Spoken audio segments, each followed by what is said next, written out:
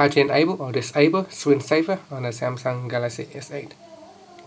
So while this feature is not very useful in terms of functionality, but it is quite cool to use it when you are charging your phone and you have a Screensaver on, so it can show photos or colors and other things. Now to turn these features on, first let's go back to your home screen and swipe down at the top here, tap on the settings icon, then tap on displayed.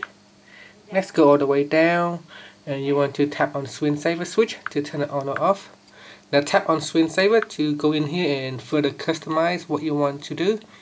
So you can choose color, and then you can tap on the preview button at the top here to take a preview. You can choose photo frame, and tapping on the settings icon on the right hand side, you can go in here and choose what kind of photos you want to include in the Screensavers. For example, if you want to show photos from the download folders or from the camera albums, screenshots or pictures, just make your selections. Or you can choose photo tables or simply just photos. So in photo tables, again, you can go in here and choose what you want to displayed.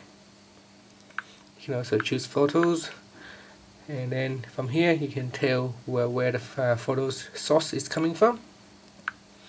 So just make your selections, and you can tap on the preview button to take a preview and what it looks like. And also take note that the Screensavers only work when it is in charging mode.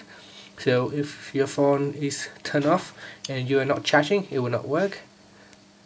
And if the charging is already full on 100%, then your phone will stop charging, then the Screensaver will also not work.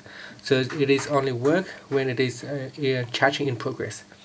And that's it. That's how you can turn it on or off. Tapping on the switch here at the top will turn it off, or tapping on the switch again to turn it back on.